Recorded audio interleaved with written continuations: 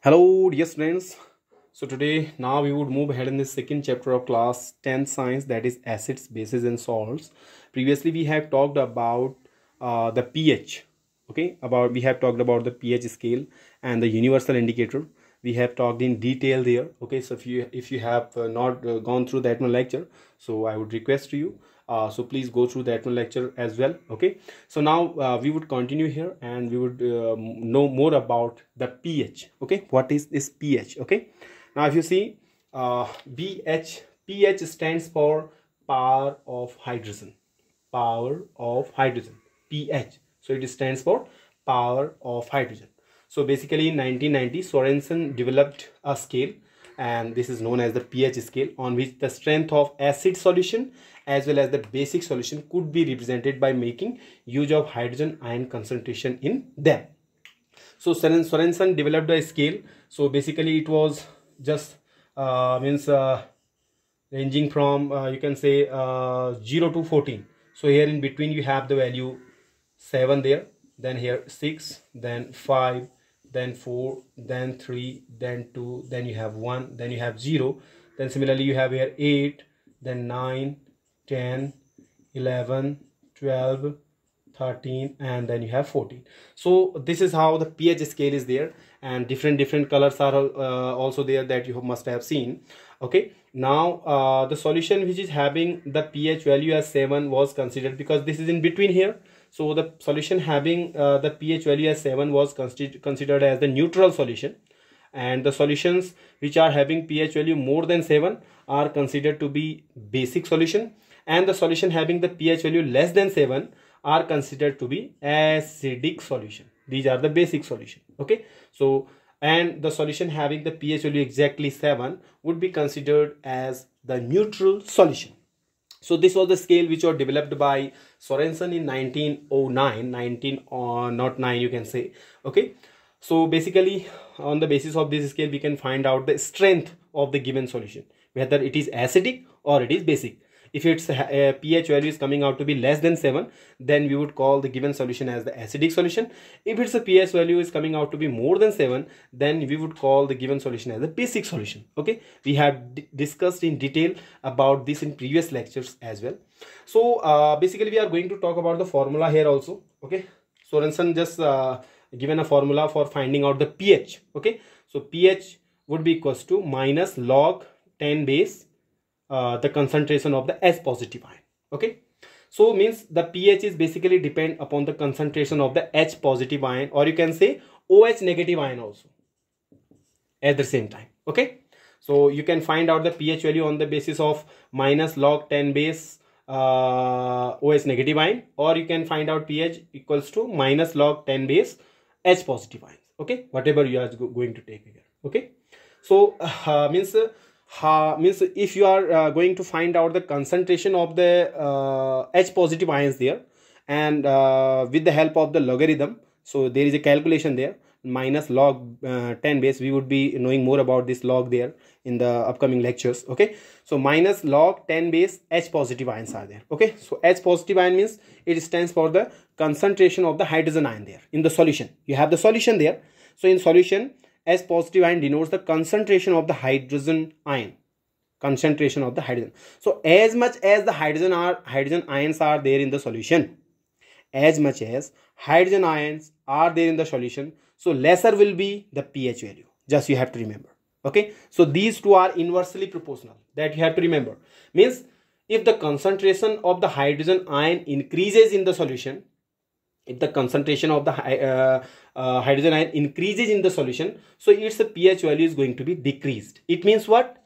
If the pH value is going to be decreased, it means the solution would be acidic solution, isn't? Yes. And if the concentration of the S positive ion decreases, it means the pH value increases. Yes or not? If the concentration of the S positive ion decreases, the pH value would be increasing then in that case the solution would be basic in nature. So on the basis of this calculation, we can find out the given solution as basic or acidic. Okay, so basically we are using a formula that was given by Sorensen. So pH would be equals to minus log 10 base concentration of the S positive ions. Okay, so if you have a solution here, so if in this solution, if there are more number of H positive ions, then the pH value is going to be decreased. It implies what? If the pH value is going to be decreased, then the solution would be acidic in nature. Okay, so if the concentration of the H positive ion just decreased, then it implies the pH is going to be increased. So we can say that pH would be more than 7. Then we can say the solution is basic in nature. Are you getting this? So means we can say that yes, pH is inversely proportional to the concentration of the H positive ions. That you have to remember. That you have to remember. Okay, means you have a solution. If the solution consists of more number of H positive ion, just remember this.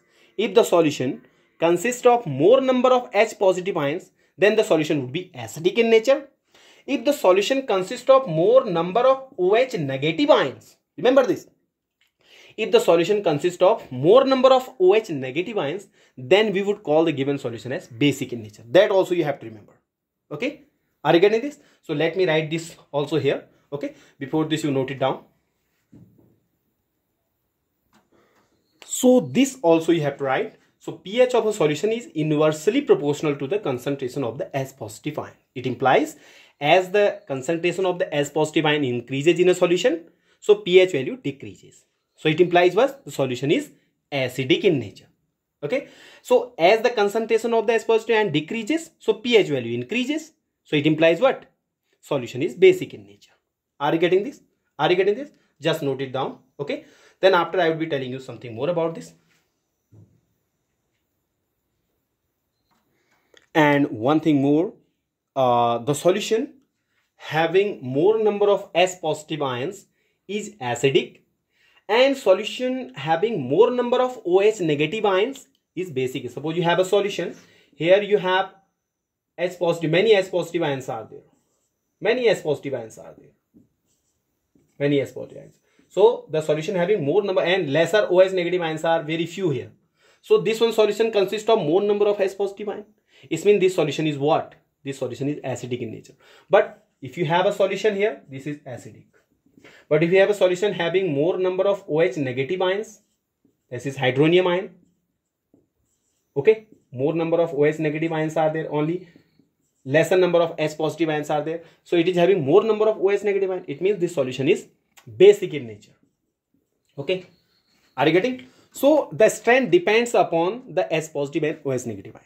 Okay, so if there are more and more number of H positive ion, then the solution is having more acidic strength, and it would be a stronger acid. Remember this. As much as the H positive ions are there, so the solution would going to be stronger. You would call it a stronger acid. Okay, as much as OH negative ions are there, the solution would be strong base, isn't? Okay, just note it down also. Then after we would be discussing something more about this. Okay, note it down please. One more formula is also there, that also you have to remember. If you want to find out how to find, as we are talking about the concentration of the H positive ion, so how we are going to find out the concentration of the H positive ion? So there is a formula. Concentration of H positive ion would be equals to number of moles of H positive ions in the solution divided by total volume of the solution. If you are dividing this, you would be getting the concentration of the H positive ions. Okay, so it's a formula. We would use this later. Okay, but before this, note it down. Then after we are going to discuss the use of, means the role of pH in our daily life. That is also a very important topic here. Okay, what is the role of the pH, that is power of hydrogen, in our daily life? Okay, that we are going to talk after this. Please note it down. So if we are discussing about the role of pH in our daily life, so most important case is the pH change as the cause of tooth decay. Okay, so most of us are facing the tooth decay one problem. Okay, so this basically there is the change of pH in our mouth. Okay, so if the pH of our mouth changes, means it decreases from 5.5. If it is less than 5.5, if the pH value of our mouth is less than 5.5, then the tooth decay starts. Okay, then the tooth decay starts. So what happens? The bacteria present in our mouth break down the sugar to form acid. Okay, whatever the food that we are eating, so it contains the sugar. Okay, so inside our mouth there are some bacteria, so these bacteria would break down the sugar. Okay, and after breaking down the sugar, they would form the acids there in our mouth. They would form the acid there in our mouth. So the amount of acid is going to be increased then, yes or not? So this would lower down the pH of our mouth, yes or not? Because the pH value of the acid is decreased. Okay, so if the bacteria is breaking down the sugar in our mouth, so it would form the acid inside our mouth. So that is why the pH value of our mouth is going to be decreased, yes or not? If the pH value of our mouth is less than 5.5, it becomes, if it becomes less than 5.5, then the tooth decay starts, yes or not? So this what happens, this acid lowered the pH of our mouth, making tooth decay. Therefore we should clean the mouth, therefore thoroughly after eating the food. Whenever we are eating the food, we should clean our mouth. Okay, otherwise the sugar would be there. Okay, and the bacteria inside our mouth would break down the sugar and they would form the acid inside. So the pH value would be decreased. If the pH value is decreased, it means what? It means our the tooth decay would start after that. Okay, now if you see the tooth enamel by which our teeth are made up, okay, tooth enamel.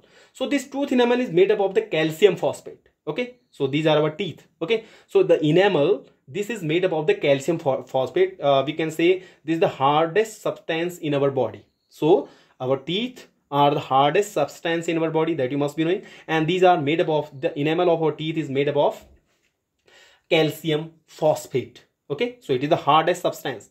It is not going to dissolve in the water, remember this. Okay, so tooth start decaying when the pH of the mouth is less than 5.5. okay, due to the corrosion of the calcium phosphate. What happens, as we already are knowing corrosion, about the corrosion we are already knowing this. Okay, so if there is the acid in our mouth, okay, as the bacteria is breaking down the sugar there, so there would be the amount of acid increase in our mouth. So what happens, the calcium phosphate is going to be corroded now.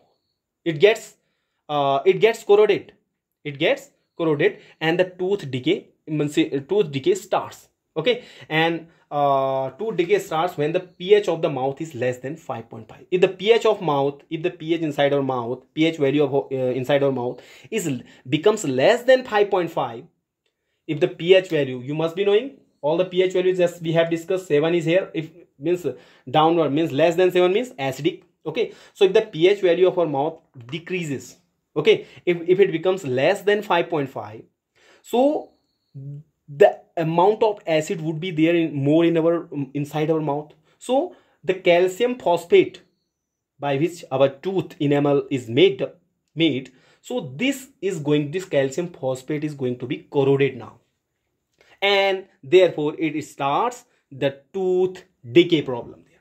Okay, now what is the remedy? Okay, how can we prevent this? So mostly we are using the toothpaste there. Okay, so if you see, most of the toothpaste are basic in nature. So base means having the pH value more than 7. Bases are having the pH value more than 7. Okay, and inside our mouth the pH value is less than 5.5. If it is less than 5.5, then only the tooth decay would start. Okay, now need is what? Need is to increase this pH value. How do you increase this? Because there is a more amount of acid in our mouth. Okay, so if you are using the toothpaste, this toothpaste is basic in nature. Most of the toothpaste are basic in nature. So if you are using it, this pH value is going to be increased now. If it is more than 5.5 now, so now our tooth decay can be prevented after that. Okay, so that is how the toothpaste, most of the toothpaste are helping in preventing the tooth decay. How? Because these toothpastes are basic in nature, so they would neutralize the acid. The amount of acid is more there. So what would happen? The base would neutralize the acid, and therefore the pH value is going to be increased. If the pH value increases, so tooth decay can be prevented after that. Okay, so that is why we are using the toothpaste. So this is the use of pH in our daily life. Okay, so when the pH value decreases, tooth decay starts. So to increase the pH value, we are using the toothpaste. Yes or not? Because toothpaste is basic in nature, so it would increase the pH value. If it becomes more than 5.5, so tooth decay can be prevented after that. Yes or not? Note it down. Now the next important role of the pH in daily life is, the second number is, plants and animals are sensitive to the pH values also. So there are the particular conditions on which the plants and animals can survive. For example, we are the human beings. Okay, so we are feeling comfortable when the pH ranges from 7.0 to 7.5. Okay, so if the pH value of our body ranges from 7.0 to 7.5, then we are comfortable there. Yes or not? But if it increases or decreases, then we are not comfortable. Yes or not? So living organism can survive only in a narrow range of pH values. For example, our body can work within 7.0 to 7.5 range, 7.5 pH range. Okay, so within this one range, our body can work properly. Okay, so on the basis of there are some other organisms also which also can survive on the different range of the pH values. So the pH value matters for the animal's life also. If the pH value increases or decreases, so the survival of the animals would be difficult. Okay, for example, you must have heard about the acid rain. How it is? When pH of the rainwater is below 5.6. How it is below 4. Suppose the rainwater is there. This is the rainwater, but this is the rainwater. So if the pH value of this rainwater becomes less than 5.6, let's say the pH value becomes less than 5.6. So what would happen? Means how it is becoming less than 5.6? Because the rainwater which is there, so it would sometimes, this rainwater is absorbing some acidic gases in the atmosphere. There are many acidic gases also in the atmosphere, like carbon dioxide, sulfur dioxide, nitrogen dioxide. So these are the gases which are present there in the atmosphere. So when these gases are mixing with the rainwater there, okay, sometimes these rainwater is just absorbing these acidic you can say gases. So when it is absorbing, so the water becomes acidic in nature. So this one rain would be called as the acid rain. We would call it as the acid rain. Why we are calling it acid rain? Because this rainwater is absorbing the carbon dioxide and nitrogen dioxide. These are the acidic in nature. These are the gases which are acidic in nature. So if it is absorbing, so the water becomes acidic, and its pH value, if less than 5 points, if it becomes less than 5.6, then we would call this rain as the acidic rain. Remember this. Okay, if the pH value of the rainwater becomes less than 5.6, it would become less than 5.6 when this rainwater is absorbing the acidic gases which are present there in the atmosphere. If the acidic gases are more than in the atmosphere, where like in case of the pollution, etc., these acidic gases are more than. So when it is raining there, so this rain is going to absorb these acidic gases, and the pH value is going to be decreased. If it is less than 5.6, then this rain you would call as the acid rain. So what would happen when this rain goes through the river? Now the water of the river also become acidic. So the water of the river also become acid, and its pH value is decreasing. Yes or not? So the animals or the aquatic life which is there in the river, like fish, etc., they also can survive in a particular pH value range. Okay, but if you see the water which is there, its pH value less than 5.6. So it would be difficult for the aquatic life to survive in this one condition also. Okay, remember this. So fish, etc., they are going to die in such condition. Okay, in most of the cases you must have seen there. Okay, fish, etc., these all are going to die. How? Because the water is acidic in nature. Its pH value is going to be decreased then. Okay, so this is the second role of the pH in our daily life in case of the plant and animals. So plant and animals also can survive in the particular pH value range. Okay, just note it down. Now the next important role is soil pH and plant growth. Okay, so if you see the pH value of the soil is close to 7. Okay, if the pH value of the soil is close to 7, then the plants can grow best. Okay, plants can grow best if the pH value is just near to 7. Okay, near to 7, somewhat less, somewhat more, but not too much less or not too much more. Okay, but if the pH is near to 7, then only the plants could grow best. Okay, like suppose if the soil is too acidic, now sometime soil becomes too acidic, means the pH value is decreased more and more. If the pH value is decreased, or if the pH value of the soil is decreased, it means the soil is acidic in nature now. Soil has become acidic. So what would you do? You would treat this soil with some basic substances, yes or no, to increase this pH value. Need is what? Need is to increase the pH value. If you want to increase the pH value of the soil, you would treat this soil with some basic substances like quicklime, which is also known as the calcium oxide, that is CaO, okay, or slaked lime also. Sometimes we are treating this one soil with the slaked lime also known as the calcium hydroxide, CaOH whole twice, okay, or sometimes we are treating it, in some cases we are treating it with chalk also, which is also known as calcium carbonate, CaCO3. So these are basic in nature. If you are treating this one soil, means the acidic soil, with these basic substances, so the pH value would be increased and would reach near to the 7. Okay, then soil would be means good enough for the plant's growth. Yes or no? Now let's say if the soil is alkaline, means the soil becomes basic in nature. Alkaline is basic. If the pH value of the soil increases, means it becomes basic in nature. Okay, so your soil is become basic in nature. Okay, so if its pH value is more than 7, means the soil has become alkaline. So what would you do? You would treat in this one case, you would treat this soil with some acidic substances, like we are treating this with some decaying organic matters, like in home also we are using it, manures, fertilizers, compost, etc. So we are treating this one soil with these things, so the pH value decreased now, yes or not, and reaches near to the 7, and it would be good enough for the plant's growth, yes or not. So this is how we are treating the soil also, to maintain the pH of the soil, to maintain the pH. So this is how there is a very important role of the pH in case of the soil or the plant growth also. So please note it down. So here we have another role of pH in our daily life, like in case of the self-defense also. Some animals are there and some plants are there. For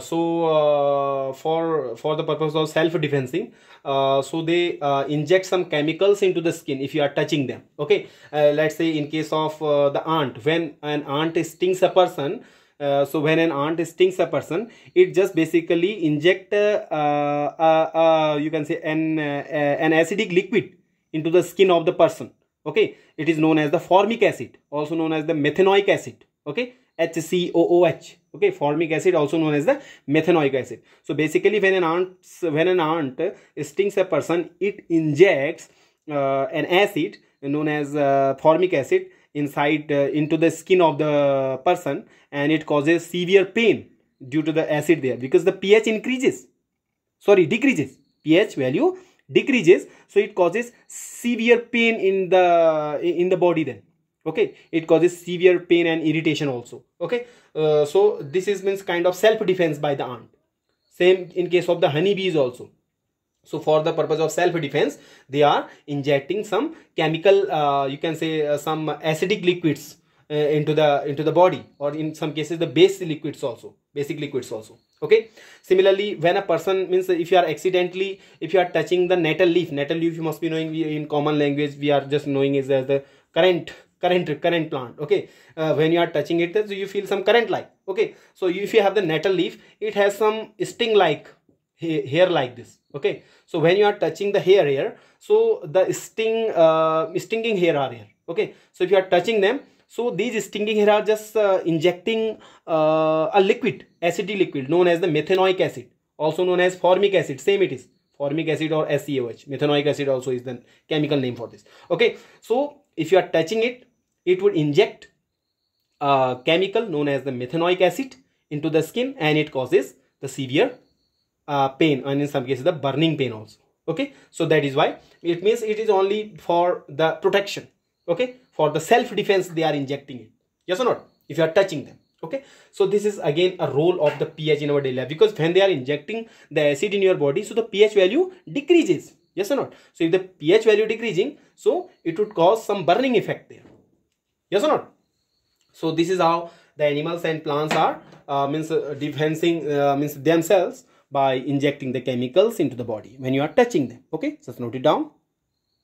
So when we are also suffering from the indigestion, in some cases we are also suffering from the indigestion problem in our daily life. Means indigestion means the amount of acid that is in our stomach, that is the HCl acid, hydrochloric acid. So if the amount of the HCl increases, so we would call it the acidity. Okay, it is known as the indigestion. So it leads to the indigestion problem. So to prevent it, we are taking the antacids. Antacids means because the amount of acid is more there in our stomach, amount of acid is more. So to lower it down, we would take some substances which are basic in nature, yes or not? So for that purpose, we are taking some antacids. Okay, for example, we are taking the milk of magnesia, and the formula is MgOH whole twice. In some cases I have told there MgO also, but it is not right there. Okay, write it MgOH whole twice. This is the formula for milk of magnesia, that is magnesium hydroxide. Okay, so when we are taking this milk of magnesia, that is an antacids, so it would relieve you. Okay, so this problem could be eradicated by using this milk of magnesia, the indigestion problem. If you are suffering from the indigestion problem, then in that case we are using this antacids, milk, that is milk of magnesia. Note it down. Now as we are finding out the pH value, we have already discussed the pH value is equivalent to what? It is equivalent to minus log 10 base concentration of the S positive ions. So these are, we are calculating this pH value. So you should know the concept of the log also, the different values of the log for the base 10. Okay, if you see log 10 base x means the different values I am taking for the x here. So if it is log 10 base 1, its value would be 0. If it is log 10 base 1, it is suppose, so its value would be 0. If it is log 10 base 2, its value would be 0.3010.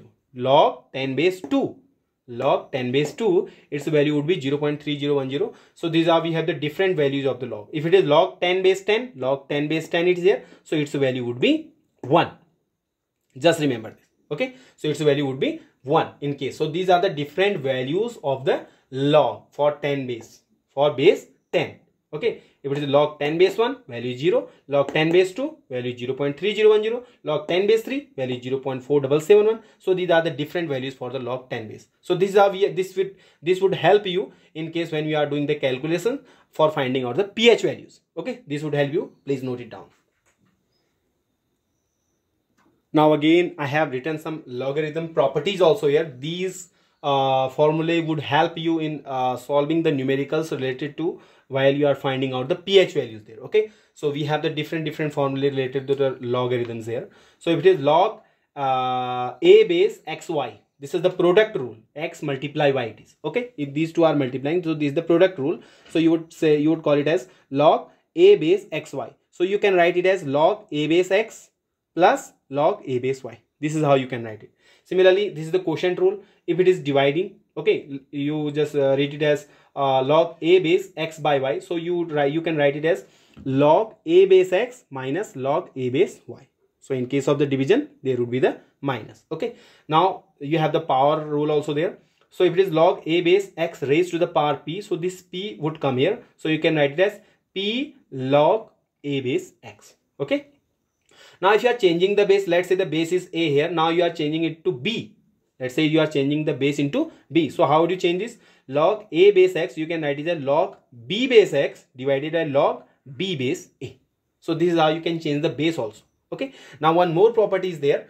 If log a base x is equal to log a base y, base should be same. Here also base a, here also base a. So if it is log a base x equals to log a base y, so it implies what? It implies x is equals to y. This also you can write. So these are some properties which are the logarithm properties. So these properties would help you in solving the numericals related to while you are finding out the pH value there. Okay, so okay, that is all for today. Now in the next video we would be discussing some numericals related to the pH values.